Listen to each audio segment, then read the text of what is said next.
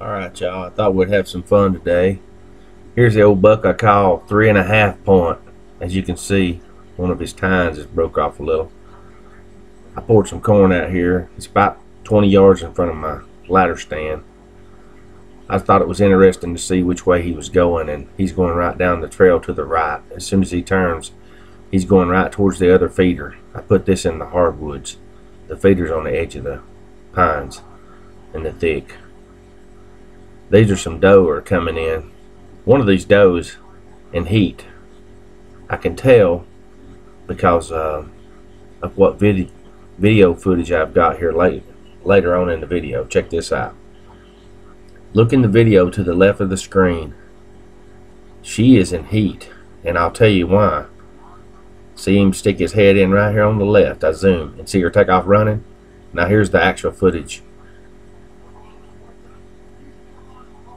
She gets skittish and then takes off, and originally I didn't realize why she did that.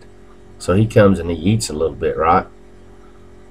But after I've reviewed the video again, I see that where he come in on her. So he's sitting there enjoying a little something to eat. The wind's kind of breezy. This is a day that I did not hunt. It seems like every day I hunt, they're not there. You can look at the date and the time on the right bottom of the screen. Also, so he takes off. The chase is on, guys.